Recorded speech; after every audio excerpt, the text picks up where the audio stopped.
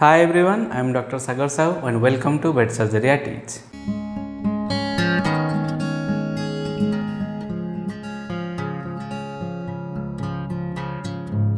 I welcome you to another anesthesiology lecture class. From today, we will be starting the sedatives.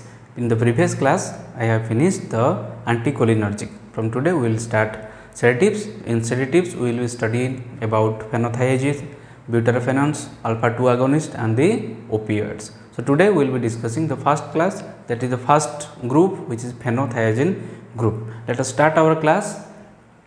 Before going to the class, this is my Facebook handle. You can like this page and you will find different operation procedures in photographic mode. I post different surgeries, and this is my Instagram handle, and here you will find different notes. Okay, whatever notes I teach or whatever notes I have in my UG career, I have already uploaded in this channel, in this page. This is my Twitter handle. Okay, and you can please subscribe to this channel. There will be a subscribe button. Let us start our class. Phenothiazines. Okay, I already told you we will be studying in 5 parts. First one is introduction. The prodrug, the drug which is basically used is Acepromazine. There is another one, triflupromazine, but it is very less commonly used. Okay, the most common one is the Acepromazine, which is used as pre-anesthetic. Okay. Now, it should be, or it is generally used in healthy animals. Why it is not used in diseased patient or in patients which falls under the category of 3rd, 4th and 5th. Okay, they are usually avoided in the risky patients. Okay, why we will discuss later. Next, it has fair muscle relaxation and poor analgesic. So, it should be combined. When you are using anesthesia, then it should be in a multi-drug approach. Next, it can be used alone for non-painful diagnostic procedures, or you can use acepromazine along with an opioid for painful diagnostics and minor surgeries. Okay.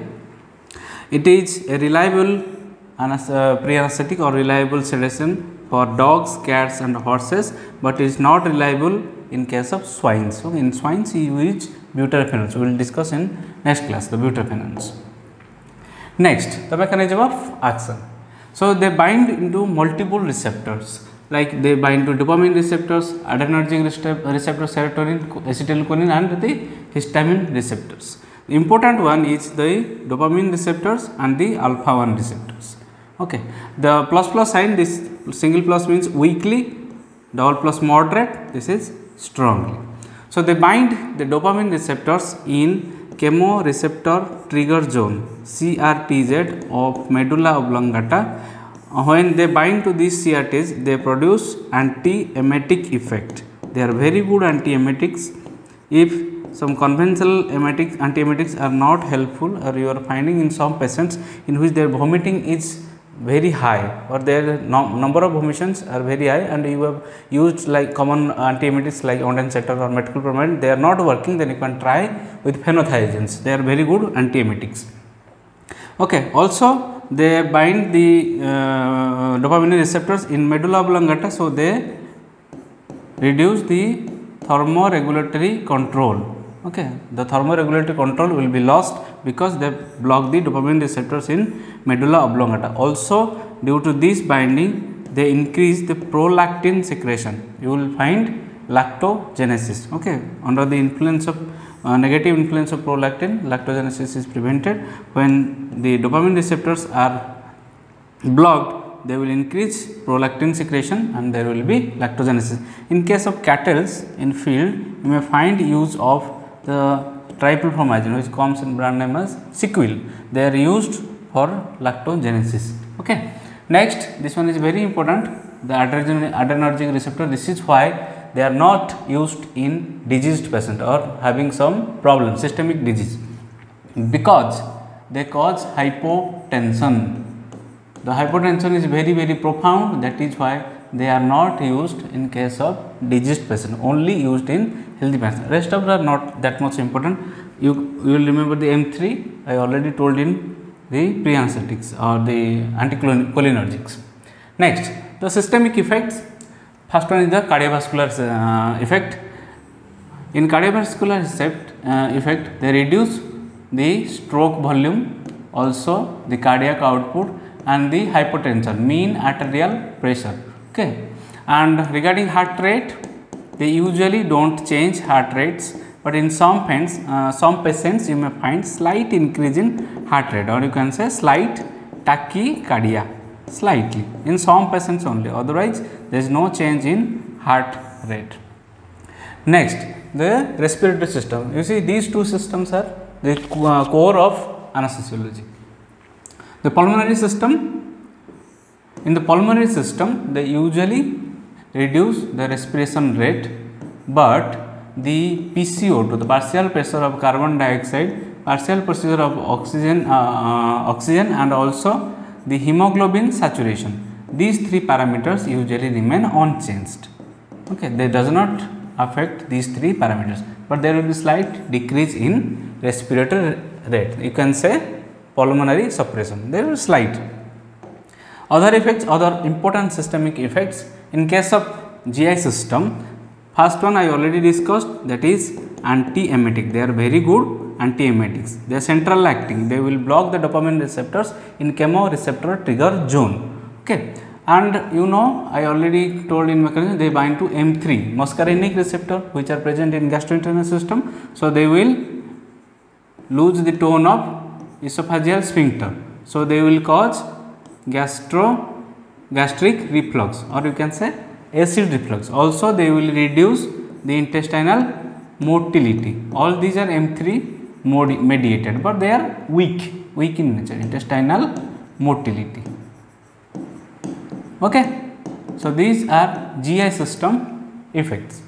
Now the urogeneric system, this is important in case of horse. When the acepromazine is used in horse, they cause penile protrusion. This penile protrusion is basically dose dependent. Higher the dose, higher the protrusion, dose dependent, and there is chance of development of penile protrusion or penile prolapse or priapism.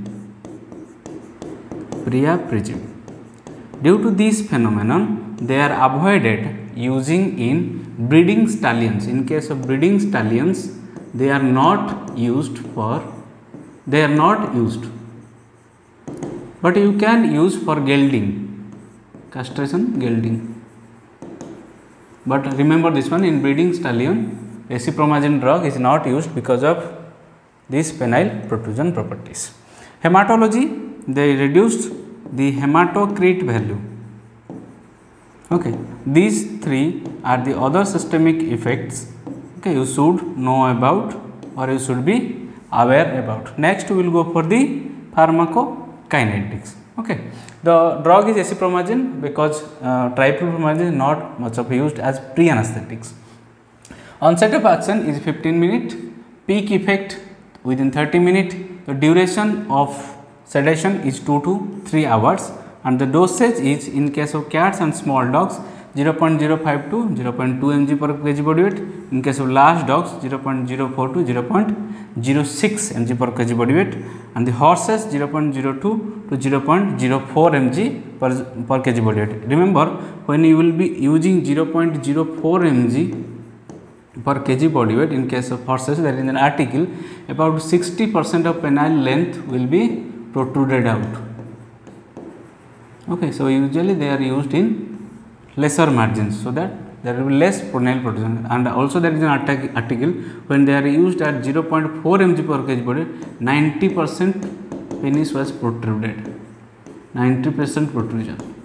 Okay, so basically there will be dose dependent protrusion. So if you are using in horses, use in lesser doses, or you can use with an opioid. Okay, so this is all about the phenothiazines. Next we will go for the butyrophenones. Okay, if you like this video, please subscribe and share to your friends or juniors or colleagues.